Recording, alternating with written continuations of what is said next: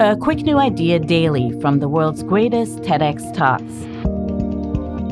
I'm your host, Atossa Leoni, and this is TEDx Shorts.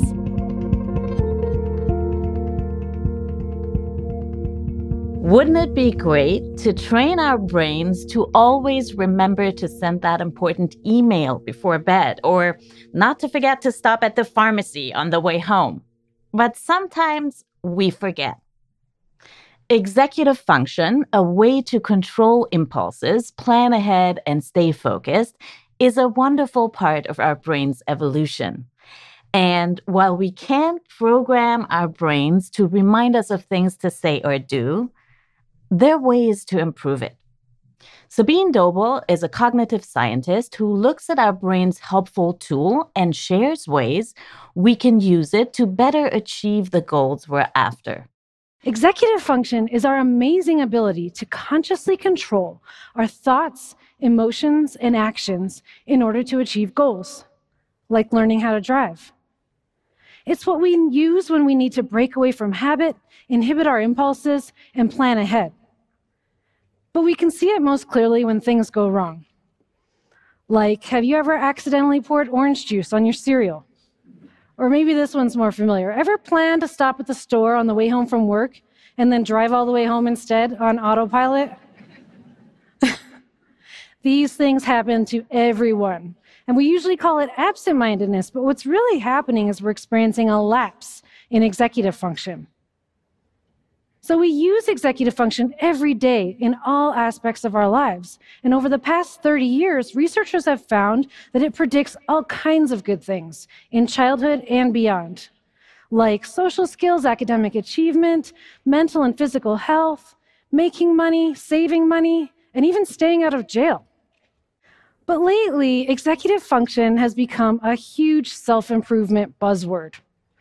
People think you can improve it through brain-training iPhone apps and computer games, or by practicing it in a specific way, like playing chess. And researchers are trying to train it in the lab in the hopes of improving it and other things related to it, like intelligence. Well, I'm here to tell you that this way of thinking about executive function is all wrong. Brain training won't improve executive function in a broad sense, because it involves exercising it in a narrow way, outside of the real-world context in which we actually use it. If you really want to improve your executive function in a way that matters for your life, you have to understand how it's influenced by context. Success in real-world situations depends on things like how motivated you are and what your peers are doing. And it also depends on the strategies that you execute when you're using executive function in a particular situation. Now, let me give you an example from my research.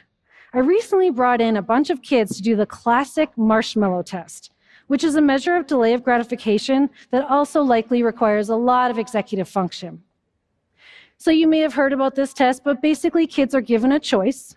They can have one marshmallow right away, or if they can wait for me to go to the other room and get more marshmallows, they can have 2 instead. Now, most kids really want that second marshmallow, but the key question is, how long can they wait? Now, I added a twist to look at the effects of context. I told each kid that they were in a group, like the green group, and I even gave them a green t-shirt to wear. And I said, your group waited for 2 marshmallows, and this other group, the orange group, did not. Or I said the opposite. Your group didn't wait for 2 marshmallows, and this other group did. And then I left the kid alone in the room, and I watched on a webcam to see how long they waited. So what I found was that kids who believed that their group waited for 2 marshmallows were themselves more likely to wait. So they were influenced by a peer group that they'd never even met. So with this result, I still didn't know if they were just copying their group or if it was something deeper than that. So I brought in some more kids, and after the marshmallow test, I showed them pictures of pairs of kids. And I told them one of these kids likes to have things right away, like cookies and stickers. And the other kid likes to wait so that they can have more of these things. And then I asked them, which one of these two kids do you like more, and who would you want to play with?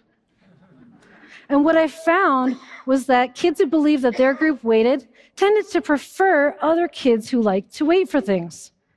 So learning what their group did made them value waiting more. And not only that, these kids likely used executive function to generate strategies to help themselves wait, like sitting on their hands or turning away from the marshmallow or singing a song to distract themselves.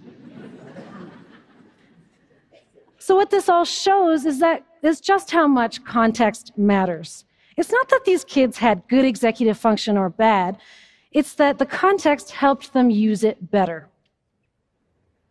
So what does this mean for you and for your kids? Well, let's say that you want to learn Spanish. You could try changing your context and surrounding yourself with other people who also want to learn. And even better if these are people that you really like. That way you'll be more motivated to use executive function. Or let's say that you want to help your child do better on her math homework. You could teach her strategies to use executive function in that particular context, like putting her phone away before she starts studying, or planning to reward herself after studying for an hour. Now, I don't want to make it sound like context is everything. Executive function is really complex, and it's shaped by numerous factors.